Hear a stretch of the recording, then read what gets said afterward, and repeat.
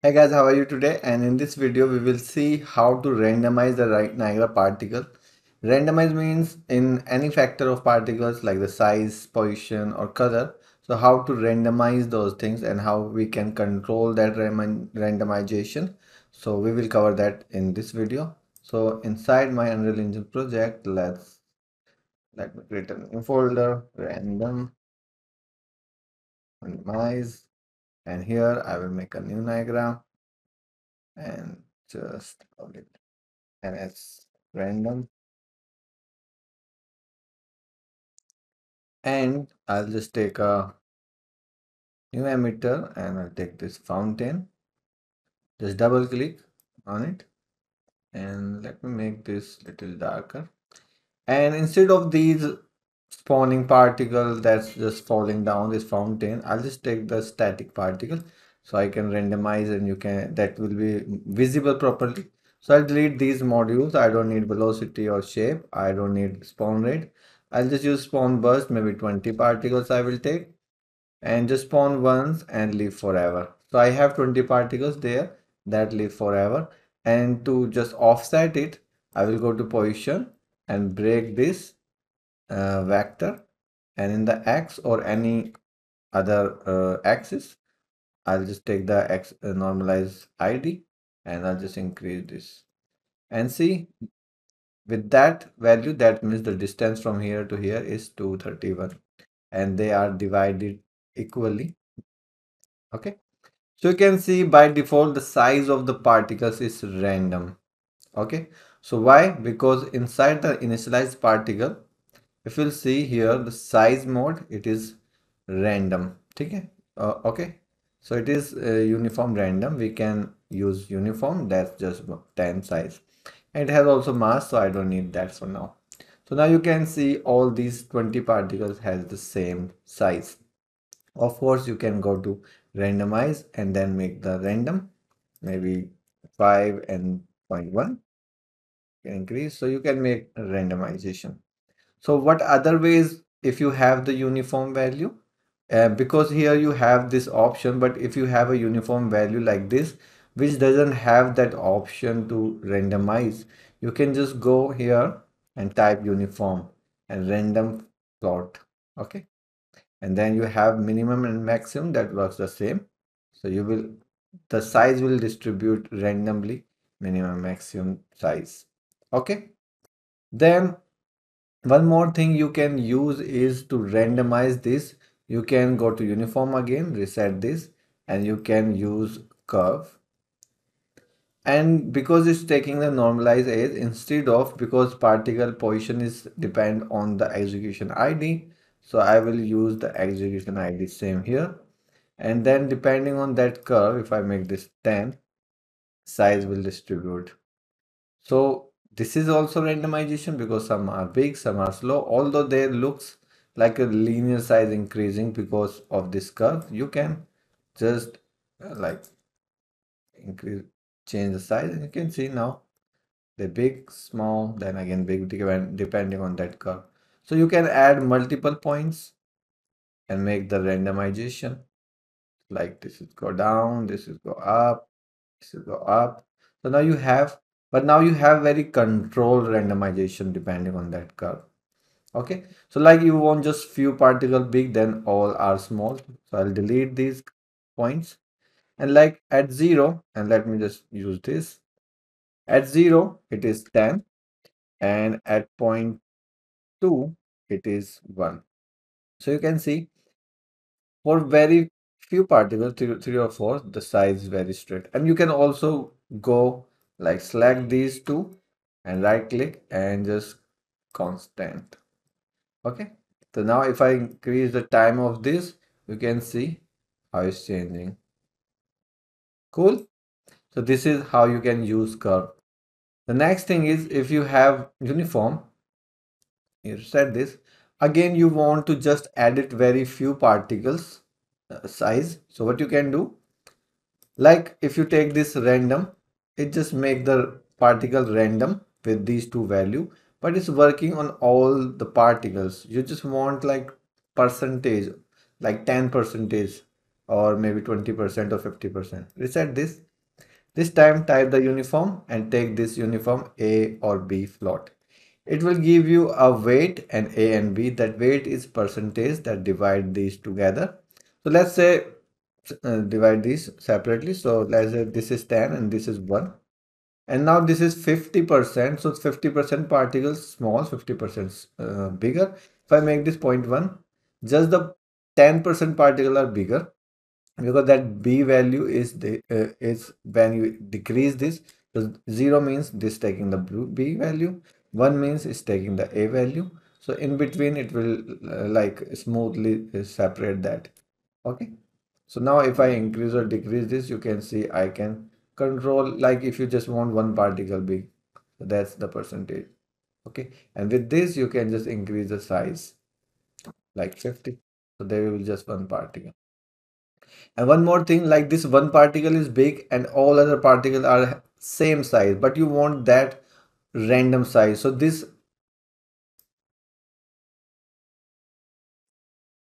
minimum value, which is A, you can randomize. And now this is 1 and 1, and you can just go with like this. So now you can see you have one particle, 1 or 2, because it's just a random value I put. So this is big, and then all other particles has randomization because of this. So this is what you can do. And let's say one more thing you do. You have this and you make this a user parameter. Okay, and then you have this user parameter here. Let me also make this local, and you drag this here, and this is your particle, and you want to copy this, so alt press and drag. So now you have two, and you want to increase the size of this. Of course you will go here in the user parameter, change the size, so like 20. So now this is bigger than that, but all the particle size is changing together. You want randomization in this. So basically what you can do, you can copy this and you can multiply this float, paste that on B or A, anyone, and then randomize the other parameter like 0.1 and 1. And now you see they have randomization, and still you can increase the size.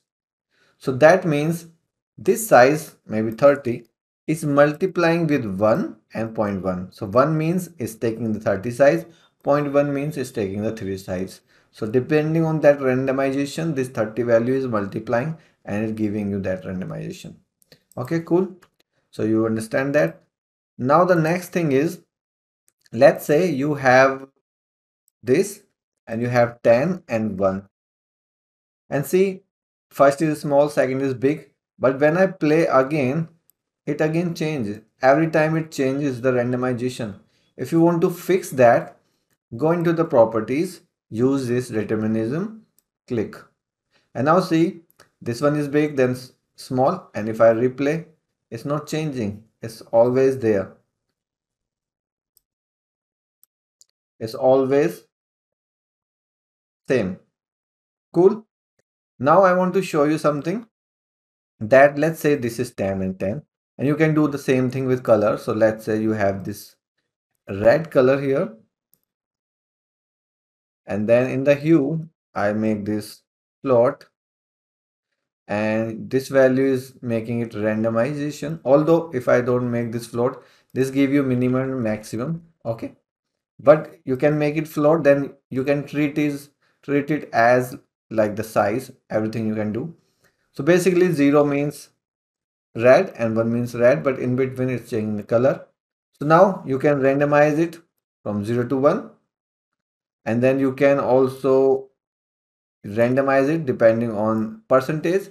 So let's say 0.2 and 0.1. So just the two particles are red, rest of particles are purple. Okay, so this is what you can do.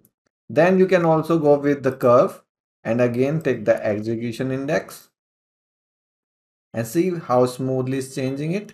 And you can also smooth these like this. Cool. So all the things I did in the particle size, you can do with the color. Now I want to show you one thing. Let's say you have this randomized color, and this is blue, then orange, and if I go again and again, because I'm using determinism, this will take the same color.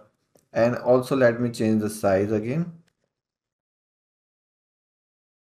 So this is the size and color, and every time it's remains same.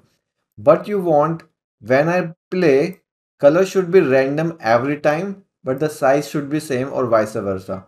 So what you have to do, wherever you taking the randomization, this random range float, if I go down this arrow, it will open this window, and this is randomization mode and randomized seed. If I use non-determinism, now you see every time it will change color, but the size remain same. Okay. And now you can also go to determinism and then use a single ID. So let's say this is 0 and this is like yellow, then it's turning to blue. Okay, same. But if I don't like this pattern, I can change this. And same thing you can do here in the property, this one. So this is the size pattern, you can see small and big, and you don't like this pattern, so you can just change it from here.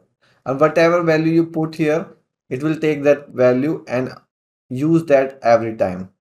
Okay, so you can just put any random value. So these were the things. And see, if you do the size and everything in the update, like this is 10 and 10, size is 10 and 10, and to take, you take the size here, and you can do the same thing here. Instead of age, you can take the normalized index, see, and you can go to float, then you can randomize.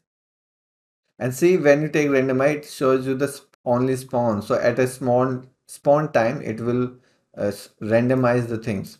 But instead of this, if you use the per frame, it will randomize the size every frame. Okay, so maybe you can use it somewhere if you want. So I don't think I have left anything. I have covered the color and everything. And same thing you can do with the position also. Like this is the position, and you want to also add the Z. Let me just make the size same so it will look good. So this is the size, and let's say this is the Z position with offsetting it. So you can randomize the Z position and see some particle going up. And if you want just few particles go up, what you will use? Random uniform A or B float. So like 0.2, I'll make it 0 and see few particles. Now this is the percentage, how many particles you want. Cool. You can also use curve, of course. And again, I'll go here. So any float value you have, you can do the same thing. And let's say I'll use this, and I'll just make this little up. So it will work exactly like this curve. Okay. Cool. So I hope now I'm clear. Thanks for watching. Keep learning. Bye bye.